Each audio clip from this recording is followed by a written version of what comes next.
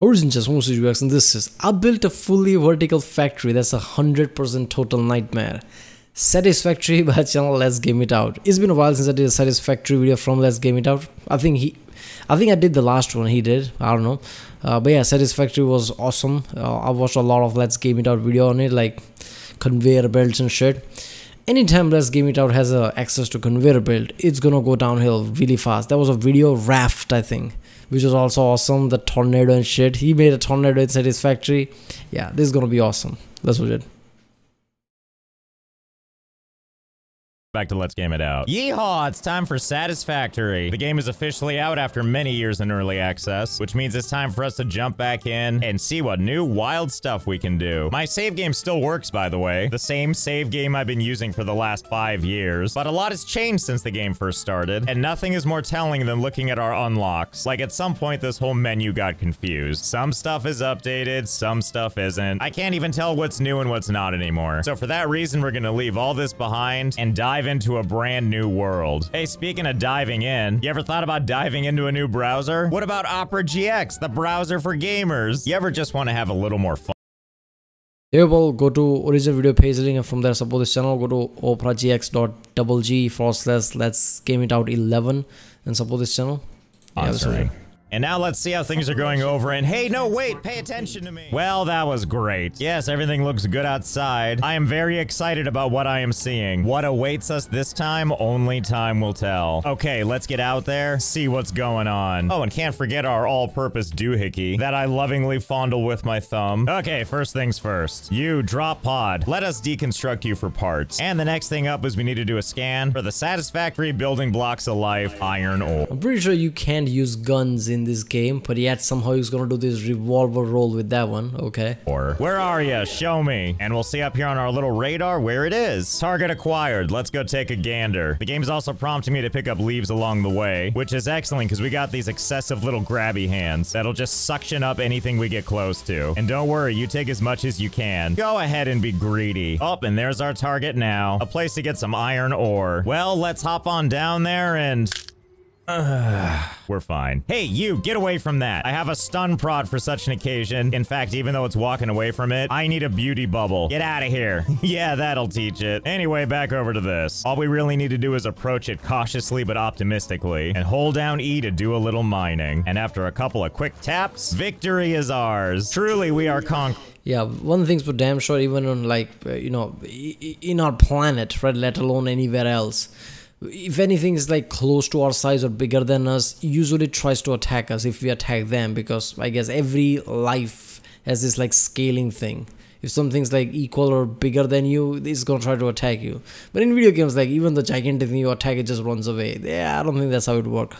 There is more where that came from, though. We can just keep on hitting this thing, and really, why wouldn't you? And now we have in our inventory all the things we need for right now. Leaves, wood, and finally iron, which we're gonna use to build the hub, the heart of your factory. Let's see, where do we want to put this? It would make sense for us to put it somewhere accessible, but we don't normally do that, so I'm not gonna start now. I am a big fan if we can make this work, which doesn't seem to want to be the case, but hang on, maybe I just need to go up there first. I mean, if there can be grass, surely there can be a base, right? Sadly, apparently not. I can't seem to find a place where it'll let me do it. We did, however, find one of these guys. Yeah, in Fallout 4, it doesn't let you like put things, and I'm pretty sure there's a mod, put anywhere type of mod, which basically makes you do ridiculous shit.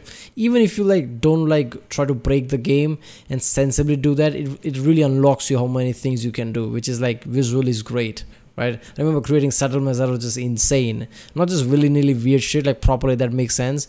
But we wouldn't have worked, you know, without that kind of mod, because even if something should work, it doesn't in Fallout. In Bethesda in general. Look at that. It's a power. Oh, no. Well, it was good while it lasted. Alright, fine. We'll put it on top of this nice puddle. There we go. It looks so good. And also kind of naked. Where's the roof and stuff?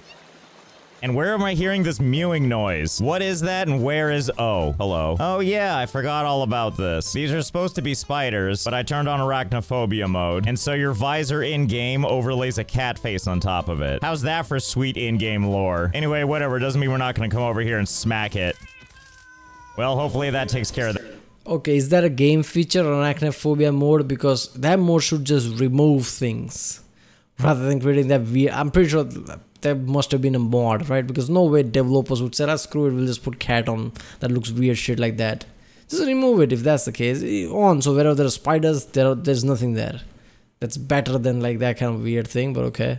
That little problem. You know, I don't think it's going to. Something tells me there's more cats down here. Oh good, there's another one. Quietly hiding from us. Well, no time like the present, come here. Okay, much better. So we got two components to this thing. We got the crafting bench, where we can handcraft stuff like iron ingots, where we just push the big old craft button and watch the magic happen. One beautiful ingot at a time. And then over here we have the hub terminal, which we can open up, select a tier, in this case tier 0. Choose the next milestone we're gonna work on, bask in the amazing unlocks we get. Then we select the milestone, and it sits here and demands stuff from us. In this case, whatever this is. Iron rods, which we make by taking iron ingots and turning them into rods. You know, kind of like going over to the crafting bench, heading on over to the side, selecting iron rod, and then craft a whole bunch of those. And then we drag what we need over there. Then it's like hub upgrade ready to upgrade the hub. I'm sorry, I just don't understand. Could you say upgrade and hub one more time? Oh, hey, and you did. Thank you. It's also clear to me now. Okay, we did it. And for our troubles, we now have a frame. And that's how it goes. Now we can do hub upgrade 2, just like the first upgrade, which gave us an equipment workshop, portable miner, and another hand equipment slot. Hub upgrade 2 gives us stuff like a smelter, power line, copper ingot, wire, cable, and another thing we can scan. What a deal. And now they need more stuff. In this case, iron rods and iron plates. No problem. We'll just go ahead and craft these. And then once that's done, upgrade again, and then watch as more stuff appears. Oh my goodness, now there's a room. And it's under construction, just like my GeoCities page. Oh, and also a chest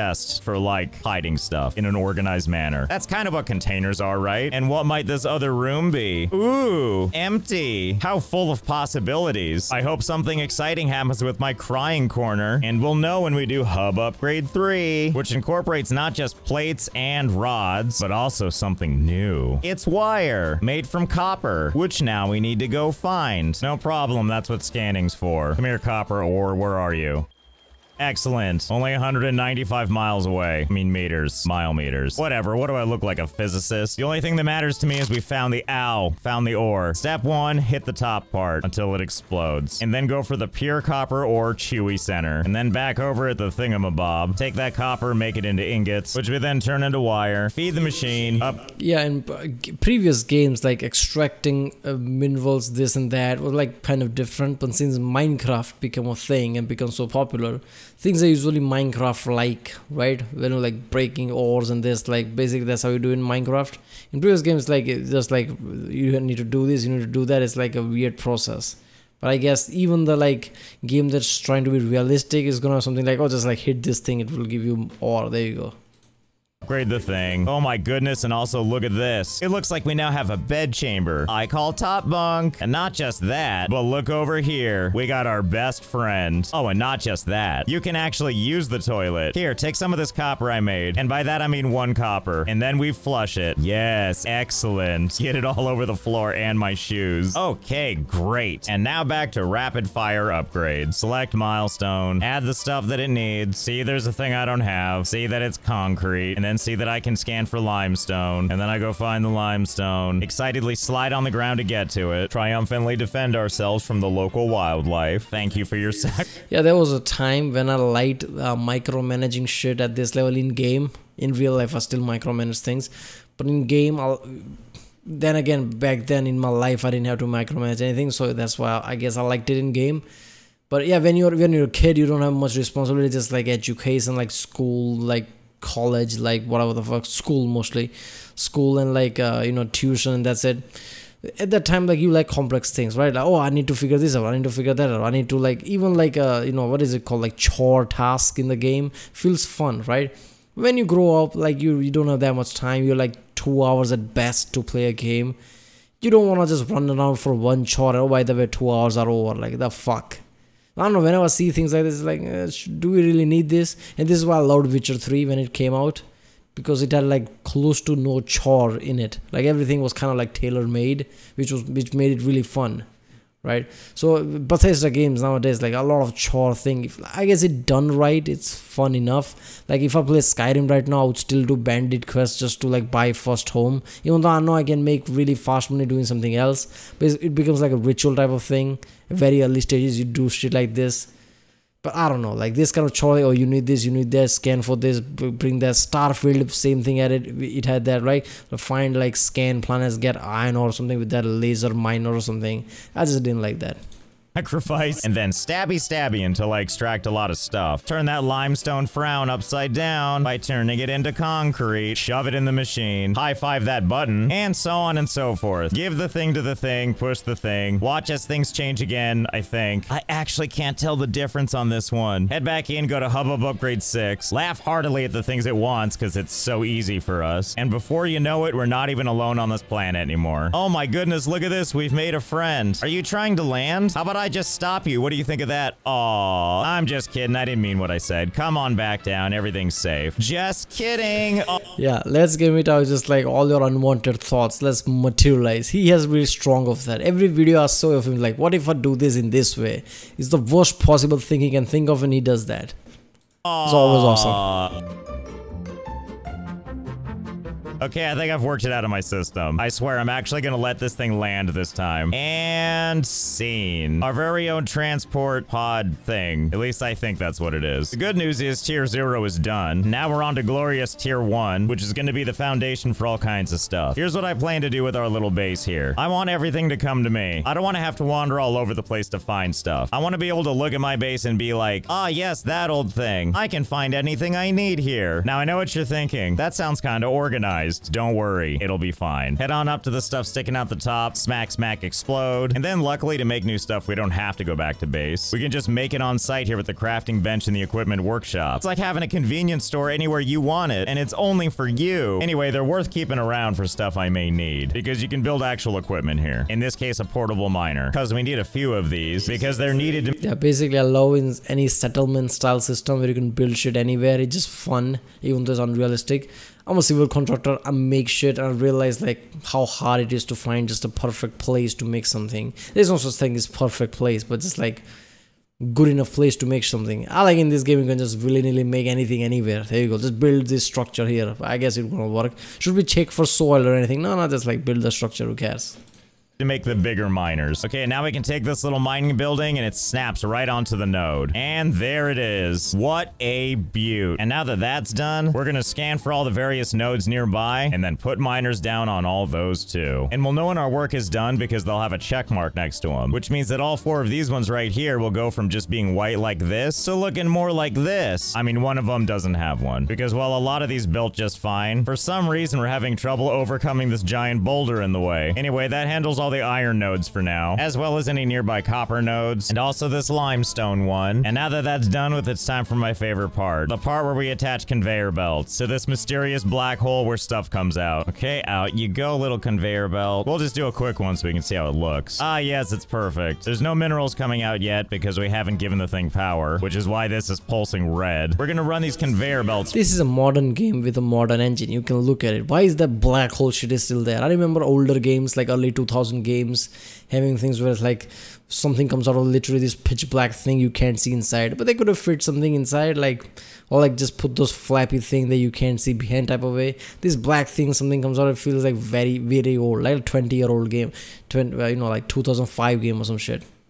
First, all the way back to our hub, and that means running all the belts. And in fact, why not have this one zigzag across this one? Yeah, look how good this looks. Finally, a little art. Anyway, they're all connected now, and I decided that this little corridor is going to be the central thoroughfare, for all of our conveyor belt needs. And I do mean all of them. And eventually, they all do stop right around here, right outside of the hub. And now the next thing up is getting electricity working, which over on our base thingy is where these things come into effect. Behold, biomass burners. You remember all those leaves we collected? Well, now we'll be able to use them for something. Delicious fuel. But first we need to run power to everything. So we'll just drag a power line from that thing over to here. Yep, like that. And there's 2 of them, so we gotta do it twice. There we go. Connected them both. And now it's just about running these power lines pretty much anywhere we want. In the water? Fine. All the way up here onto this thing? Yeah, sure, why not? Okay, now everything is connected. And now back over at the biomass burners. The only thing left to do is pull the switch.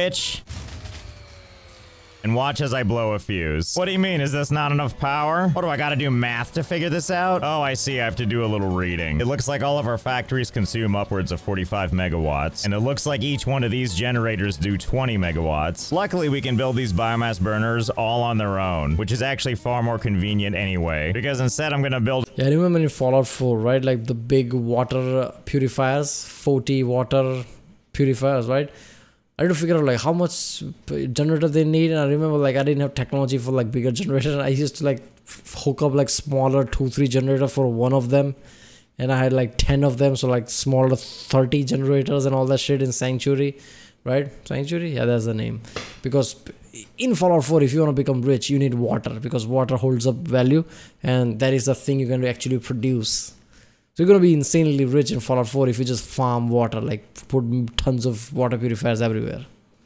them over here near this stuff, just like one here and also one right there, and then maybe one here. And what the hey, why not a fourth one? And right between all of them, we're gonna put a storage container, which inside this thingamabob, we're gonna shove all of our plant matter that we found. Ah, but that doesn't feel like enough. We can do better than that. Well, with all this glorious foliage out here, might as well just run around and siphon it all up. I like to think of it as doing a little landscaping. Whoops, looks like we missed some bushes, and whatever that is. No problem, easily handled. Gimme, and you get a little nudge.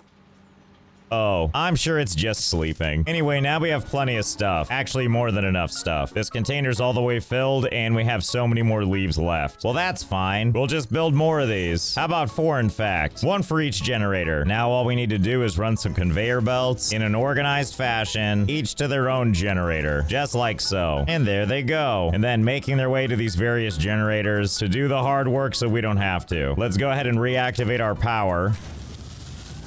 Ah, there we go. And look, there it goes. The true mining has begun. Yes, that's the spirit. Minerals for days. This isn't the end of their journey, though. These minerals do eventually... Literally mineral for days. Because I remember one of the video he said like how long it takes to, like travel. It takes sometimes a long time. So yeah, literally it will take days before it reaches it. Eventually reach the end of their conveyor belt. And near the base too, we got this really cool looking monument thing. And you know what I especially like about it? It's verticality, which kind of has me wondering, can we just build stuff like above this? For that though, we're gonna have to unlock some stuff. Over here in the tier 1 base building milestone, we're gonna need to use some of these foundations. So let's feed the base. Oh joy, and now it's back to a fancy button. 1, 2, 3, launch. And there goes our supplies right into the upper atmosphere. Or are you? Bye-bye. Yeah, I don't actually know if that's gonna affect some stuff. I'll just put the hub back down and I guess we'll learn together. What I can tell you is the thing is still gone. And if I look directly into the sky, beautiful clear skies and one weird little pixel. Hey, what is that pixel anyway? Wait a minute, that's the thing I eliminated from existence. Oh wait, it's coming back, apparently. Oh, and here it is, again. Okay, I see, we're just gonna pretend that didn't happen. Milestone exchange concluded. Okay, well great, now we have foundations, which is what we're gonna use to build above our hub. At least that's the plan. Let's do some vertical building and see if it works. And it sure seems to be. We can build across too. Well, so far so good. This does appear to be directly above the base. And now the question is, can I build something on top of this? Let's experiment by putting a smelter there. Smelt ore into ingots. Yep, looks like it's possible. And we'll go ahead and put that right in the middle. And then from here, we're gonna do some more building up and then across to make an entirely new level again. And then I can place another smelter. Okay, great. Yes, this is looking oh so great. Yeah, I think they're using Fallout 4 type of settlement system in a way, because I'm pretty sure you can do the same thing in Fallout 4 as well, with the base and shit like that, right? I'm pretty sure there's like foundation like that, right? Multiple foundation. There's a foundation with a concrete one, right? I remember building one at the what was that garden robot settlement, but there is a overbridge there. So you can make really fun tower there with the like bridge being like actual something that you can use. I made it was awesome, like spent a long time and made an awesome thing that like revolves around that like bridge with the top like a prop awesome visual house where you can see things in the distance. It's top of the bridge and everything. There's a sofa on the bridge, you can walk around on the bridge, and you don't figure all of the shit out because it was buggy and thing. And then I realized, wait a minute, if you just like walk a bit ahead, like close to a factory that was the closest location, it will disappear. What the fuck, man? Like how many settlements out there, right? If you create a longer structure, how it is to like register it like in LOD, right? Where even if the small resolution one registers there, so even from the distance you can see your settlement. How good that would have been. Like, they can't be that hard. There's so many structures there, so many buildings there, a few settlements. It can't be that hard, right? Like an awesome structure that you can see from the distance. So far. And I kind of like having just one machine per floor. Gives us room to grow up, that is. And with us having all of these materials here, we're gonna need a lot more than 2 smelters. Good thing I spent some time building more stuff. Oh boy, and it looks like each one is a little less lined up than the last. And now all we need to do is run these things all the way up there. Honestly, shouldn't be too hard. If I just click and then hold, I can make these go a little bit higher. And then thankfully from here, we can just get it to connect all the way up here like this. Ah, that was easy. In fact, you know what? I think we have too much space up here. Let's go ahead and highlight these 3 things and trim this down to a perfect 3x3 grid. And there we go, nice and even. Now all we need to do is connect this thing right here, making sure to connect every machine to minerals with a whole beautiful system of dragging our stuff up as high as it'll go. And what an eyesore too. Who doesn't love their spaghetti airborne? I know I do. Okay, so now we got a couple of things covered, like copper ingots, as well as iron ingots. And we've also got limestone turning into concrete. Oh, and you know, I gotta wonder something. If we go over here and use the hub, and then launch another pod, is this thing gonna be able to leave? Yep, doesn't look like anything's gonna stop this. Well, that's nice to know. Besides, I don't think it's going anywhere anyway. I think it's just gonna stay up there till it comes back down. And then when it makes its return trip, it does the same thing, using the What the fuck? That was the same thing in one of the older videos, right? The beta version. You could have like removed its visual so it actually disappears when it goes to sky and then comes back. Right, making it hover there is just like fourth wall breaking, right? That's just insane. Like, you can literally see it's there. How hard is to just make it disappear? platforms for leverage before landing smoothly. The future's got cool technology. Now, the next thing we need to work on is building the space elevator, which if you look at it in our building stuff, shouldn't be that hard to build. In fact, I already have most of the things we need. This concrete in particular should be pretty easy. All I have to do is step off the edge, drop down a floor, and wouldn't you know, this one's making concrete. Now, this wire, on the other hand, we don't have a machine for this, but we do now, and belt goes in there. To make wire, though, we need this belt to connect to copper, which is down here somewhere. At least I think it's down here. Ow. Oh yeah, there it is. And we're gonna want to send it out to the other side of this container. Okay, so let's pull the copper out through here, send the conveyor belt over yonder, and then just find a place where it'll work, build that piece too, and then before you know it, copper has arrived at our constructor. And out comes the wire. Giant, beautiful spools of copper. In fact, while we're at it, since we're gonna need stuff that makes iron plates, iron rods, screws, and cables, am I supposed to believe that there's a human inside those machines? Because why would copper come out perfectly rolled up in a thing like that, right?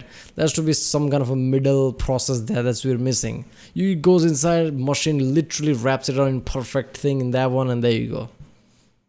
I went ahead and built constructors for those too. We got iron ingots going in to turn into iron plates, not to mention other iron ingots popping out to make iron rods that are then getting transported all the way to the top conveyor belt and then shoved into another machine to make screws. And of course, we can't forget about the copper wire, which goes in looking like this and then comes out looking like cable. And now that we have all the supplies we need, let's build the space elevator. Oh god, you know, looking at it now, I don't think this is gonna fit. It seems a little too big for the space provided. Okay, just this once, we're gonna make this platform bigger. Okay, there we go. The impossible is now possible. And there it goes, getting built. And if I recall, it does a little song and dance, or whatever we want to call this. And then I think something else is supposed to happen, but I can't remember quite what it is.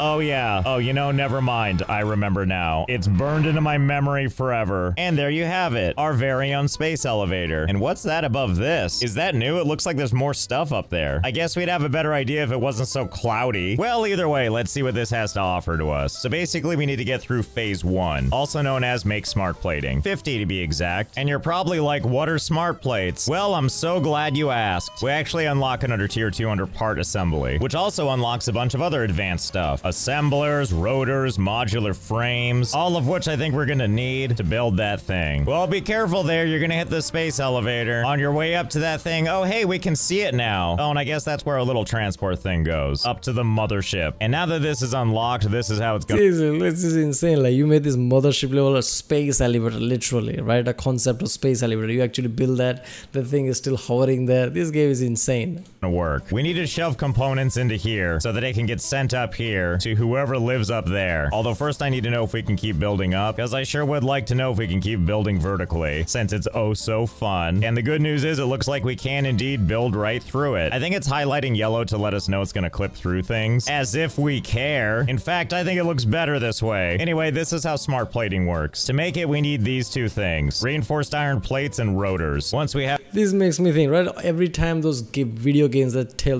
things that tells you, like even the movies, right? That tells you like alien structure looking some like awesome, like you know, a triangle, this and that, great shape, great metallic structure. What if aliens don't care about being you know, like properly aligned and shit like that? What if like aliens are like this, willy-nilly just making shit, and when you actually look at alien structure, it looks like something like this, just haphazardly like put together, like morphing into other things. There you go. We don't care about all the like tidying up and shit, right? You check that room and they're like basically hoarders. All the shit is just there, nothing cleaned up. It's just like, yeah, it's stuff. What's wrong with that?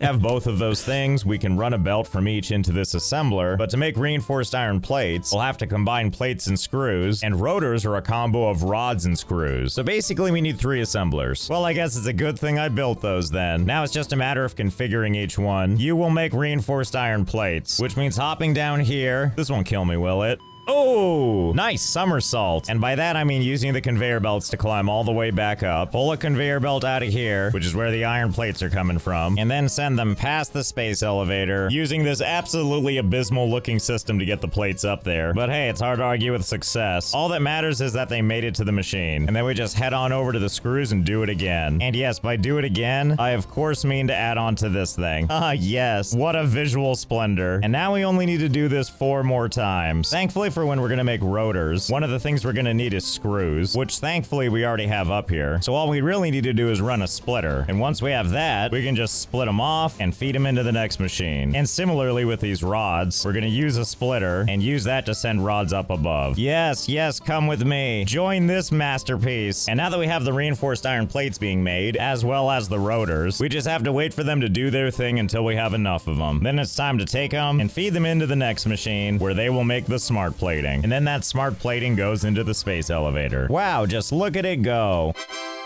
And that means loading is done. And now seal it with a kiss and watch as it plunges. And now send. Uh-oh, and it looks like it's getting ready to send. Or is it? Can't be too sure about that. Distribution platform completed. Yeah, it looks real complete to me. Oh, it's so peaceful all of a sudden. What about you up there? Oh, hey, that thing's still up there. Whoa. Oh, and it seems to be growing exponentially. Either I pissed it off or this is what happens when you feed the space elevator. I wonder if they're as confused as we are how it built off nothing. Oh, okay, bye. We'll just go ahead and put it back where it was now, as we watch it build up and through all of our stuff again. Ugh, it's so weird. I'm not gonna lie, even I didn't see that coming. His running joke of just removing it after doing all that, after like figuring all the switches and button, oh, space elevator, like, oh, by the way, I'm gonna remove that. Weird every time. I couldn't help but notice this thing is still taking the smart plating, and the reason for that is phase 2 needs not only those, a whole 1,000 of them, but then also these 2 things. Well, let's get started. As you can see back down here at the hub, we now have tiers. Okay, you know what, I'm gonna stop here. I know there's like 8-minute video left, but I guess we already know what happens with the older video. This is like finished version of it. They added shit to it, but yeah. I mean, Satisfactory is a great game. Someone like Let's Game It Out, it's just okay. Yeah, I'm pretty sure I remember like at the early times when he put like made those tornado and shit and actually broke the engine where it was like 2-3 frames. Developers actually like, you know, like try to figure shit out, like how to make this work and things like that. How many games and how many developers is he gonna panic, right? Every time we do something like, God damn it, we didn't see that coming. But there you go. Right, well, if you like my channel, subscribe, and I'll see you next time.